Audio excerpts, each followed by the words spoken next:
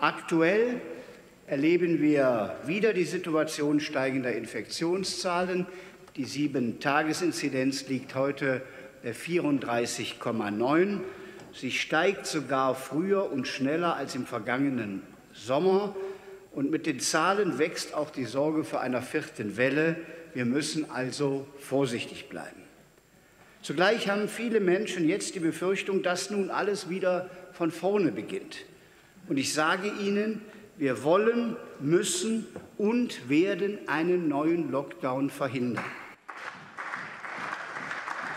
Wer nicht geimpft oder genesen ist, muss getestet sein.